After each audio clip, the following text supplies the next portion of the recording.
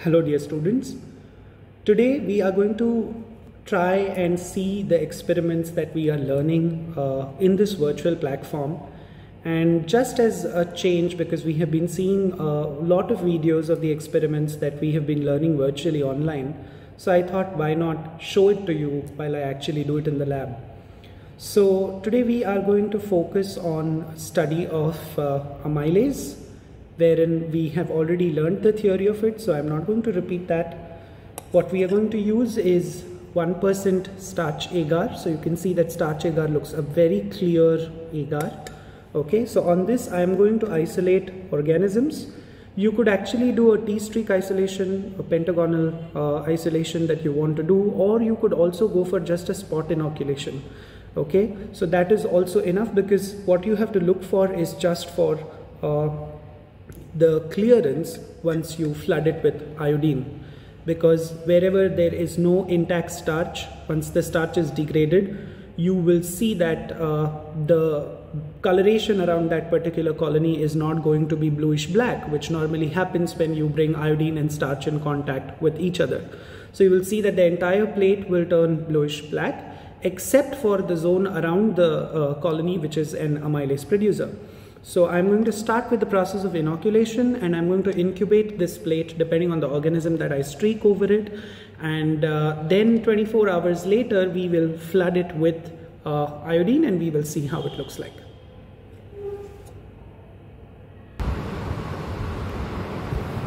Hello everyone. So here I am after 24 hours of passing bacillus on starch agar.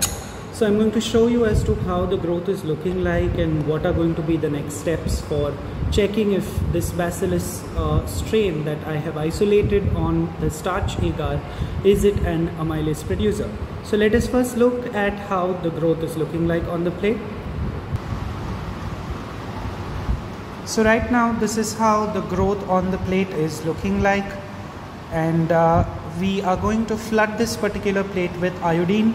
And if there is amylase production that is taking place by this particular strain of bacillus, we will see that all the parts of the agar will turn bluish black except for the area around the colonies, because that's where there will be amylase production and the starch would be broken down, and iodine cannot bind to the areas where there is no starch. Okay, so let us quickly flood this with iodine and see what happens. So what I'm going to do is I'm going to first place the plate on the sink, and very gently I am going to flood it with iodine. So I will first remove the lid very carefully, place it aside, and I am going to flood the plate with iodine,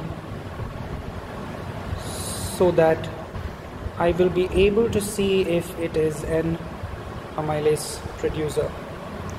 So I think it's very clearly visible right now that there is no bluish black color around the colonies. It's very clearly seen that the zone around the colonies is completely clear, right? And this is basically because the starch there has been broken down by amylase that has been produced by the bacillus.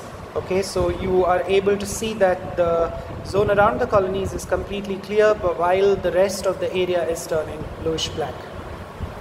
So this indicates that the strain that we are testing for is indeed an amylase producer.